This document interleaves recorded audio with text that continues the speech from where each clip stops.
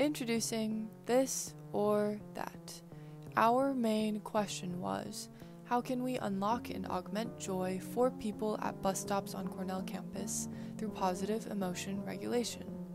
The goal is to increase and prolong the positive experience of bus riding, which is already difficult to enjoy as buses are often late or full.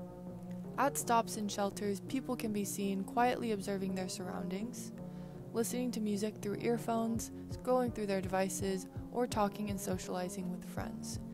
We want to take advantage of this potentially lost time and give our users a choice between indirect and direct engagement.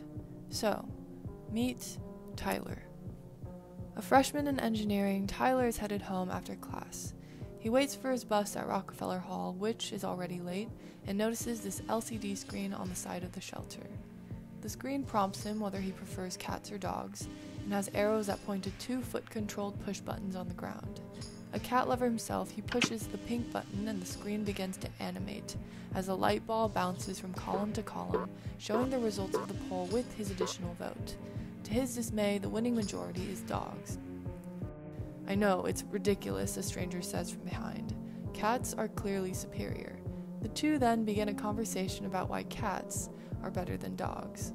And on his way home, Tyler thinks about his cat Whiskers and how much he misses him. But this is only one example.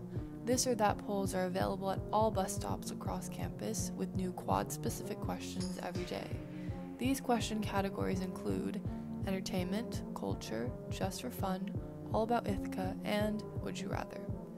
We want to know what you think about topics like man versus Eurus or Terrace versus Max.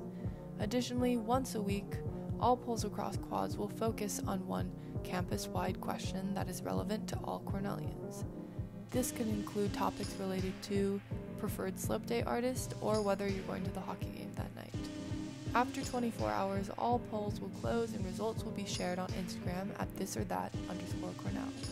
Posts will include quad-specific results, share real-time updates of leading votes, and announce campus-wide event reveals. Through this, users can see what their friends and fellow Cornellians think, while fostering friendly competition across quads.